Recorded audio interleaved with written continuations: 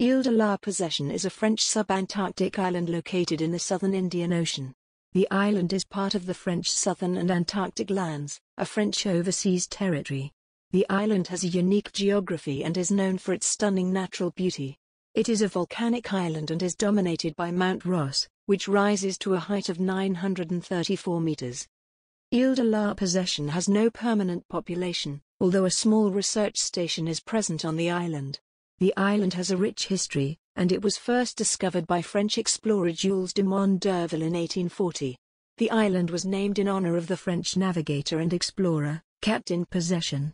Later, in the 19th century, it became a base for seal hunters. In terms of economy, the island has no significant economic activity. It is mostly used for scientific research and as a nature reserve.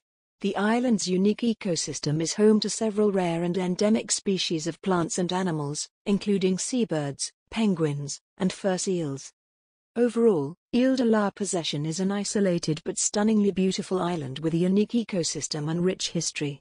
Its remoteness and challenging weather conditions make it a challenging place to visit or live, but its natural beauty and biodiversity make it an important site for scientific research and conservation efforts.